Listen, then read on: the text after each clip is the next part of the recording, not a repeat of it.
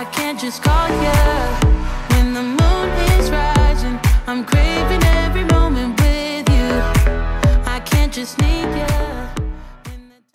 Happy Monday, guys. It is currently gym o'clock, which means we are going to be doing a glute and quad day because typically my Mondays are my glute and quad days because it's the heaviest day of the week. So before I even start this video and this workout session, I wanted to go ahead and jump in here and tell you guys that you need to follow this workout for more than 4 to 6 weeks, or at least 4 to 6 weeks if you want to see results. Do not watch this video, do it for one leg session, and the next leg session you're going to a different YouTube video and you're watching and doing another leg day, because you guys, you need to stay consistent with your progressive overloads and sticking to the movements that you are doing week to week to week, because that's how you build your muscles, is by breaking them down each week repeatedly. So if you're gonna go ahead and watch this video, I need you to save it, come back to it every single leg day for at least 4 weeks, and if you want to go jump to somebody else's after that, do that. But don't do yourself a disservice and not get results and constantly go in this yo-yo vicious cycle of saying that your body isn't worthy of change, because it is. You're just not doing things the right way.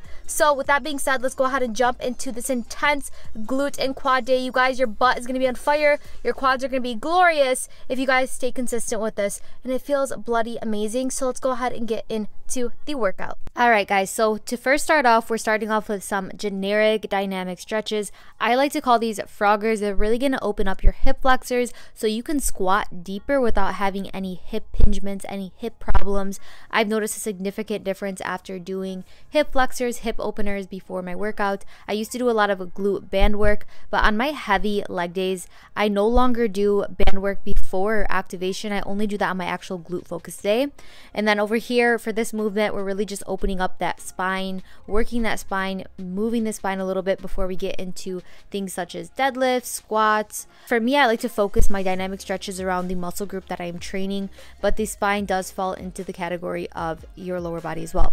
We're stretching our hamstrings, a little bit of our quads, but as you guys can see, we're not staying in the movement for more than a second at a time, because that would fall under the category of static stretches, which we do after our workout as a cool down. And then over here, we're just going ahead and really warming up the muscle that we're going to be working. We're doing some vertical leg swings, and these are really good for just really warming up your muscles and getting your body worked for the working sets. And then we're going to do some horizontal leg swings as well. I love doing dynamic stretches before my workout. Like I said, I was doing glute activation. I just noticed all my energy was gone and depleted when I was actually getting into my actual workout. So I no longer do these glute activation exercises on my lower heavy days, only on my glute days. And then here we're doing some hip openers, standing hip openers. I love these. They are so freaking good. They feel so good, and honestly, they kind of feel like a little workout in themselves, but I've noticed doing these little things have made a significant difference in the progress that I make with my actual movements. And then of course, we're going to go ahead and start off with some foundational squats. I'm using a barbell, and as you guys can see there, you guys want to make sure the bar is on your neck, and before it actually comes off those pads, you want to make sure you're at a comfortable position. So make sure you maneuver the barbell around how you feel comfortable. And then I do like to go ahead and slightly flare out my toes.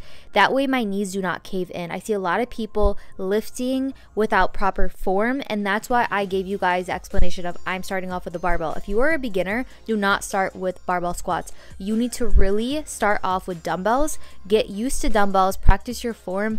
After your form is perfect, move your way up to easy bars, then Smith machine, then barbells. And that's why the guide that I have created, the ass on fat, waist on flat, is designed and catered to make a beginner into an athlete and advanced trainer. It really focuses on that progressive overload through form versus just trying to load on the weight and ego lift. As you guys can see here, I'm going ass to grass, which means I'm going very low in the movement. I am not going so low to the point where my butt is winking, and I see a lot of girls making that mistakes where their butt is winking. Go low enough where you feel that muscle engagement, but don't go to the point where your butt is winking. Really do anything for you, but just go low as possible. And now this is going to be my second working set. I'm doing more pyramid style. I'm adding weight each set. The first working set that I always do is more of a warm-up working set, but as as you guys can see, I'm really just focusing on that breath work, and then when I'm going down, this is more of my heavy set, but I'm still focusing on that form.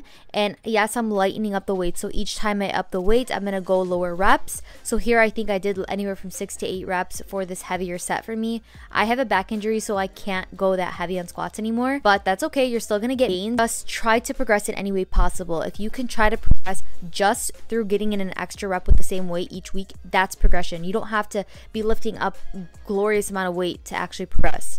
Now here we're going to go ahead and do some barbell lunges. With these, you really want to go ahead and place all of that weight in your front foot, and then your back foot, you want it propped up on a flat tippy toe. That's what I like to call it.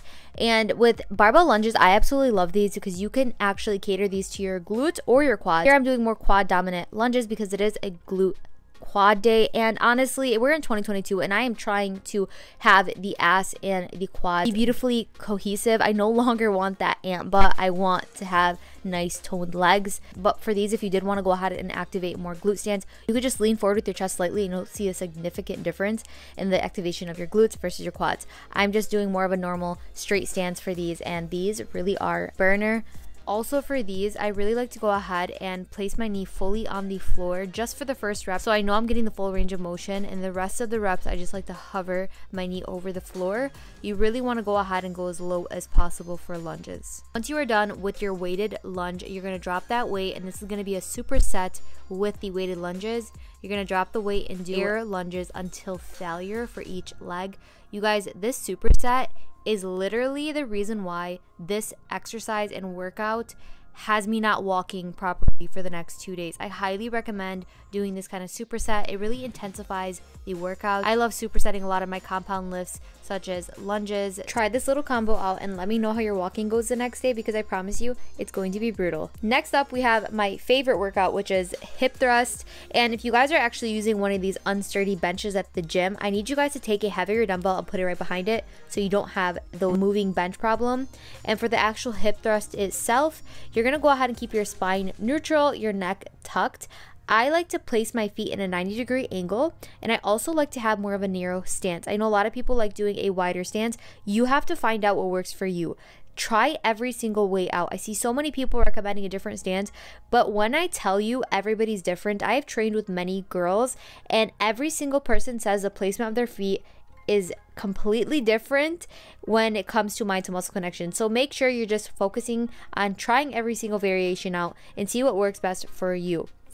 Now this is obviously my warm-up set, the fact that I could do that with my arms, but right here I wanted to show you guys, if you're having a problem and losing your pump in between loading the weights or adding on more weights, go ahead and use one of those mini plates and place it under. I literally would take about 5 minutes to reload and my glute activation would be gone. Try that out and see how it works. But yeah, so back to the actual form, make sure your neck is tucked, and when you're coming up, do not squeeze or hyperextend your back. You want to make sure that your back is neutral and you're keeping that tension in the glutes. I will go ahead and show you guys in this next clip.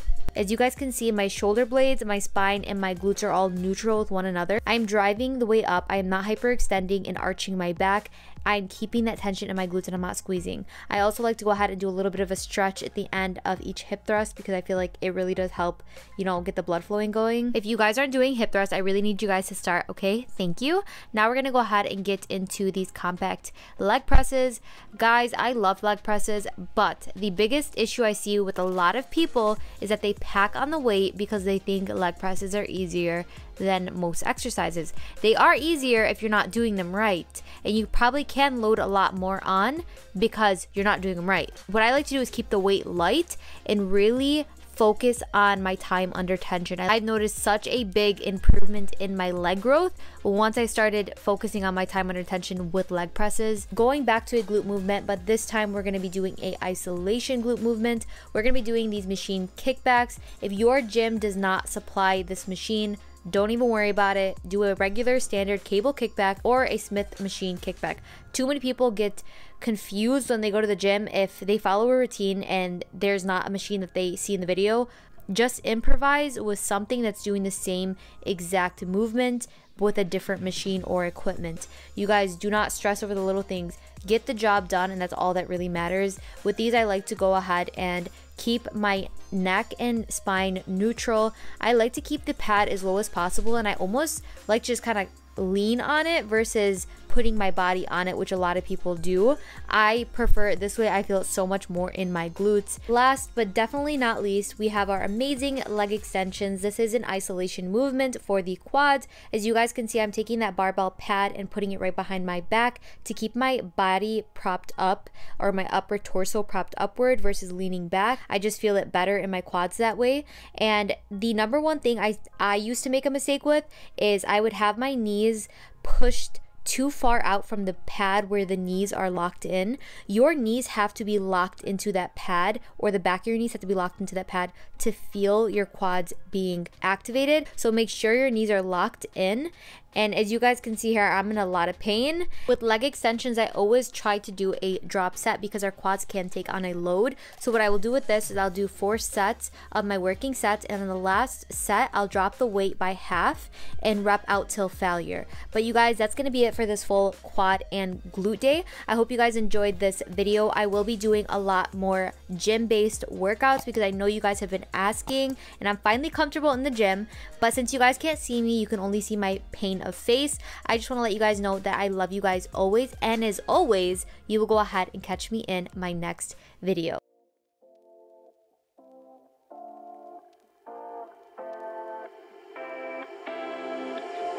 You take my love for granted. Say a bunch of stuff you never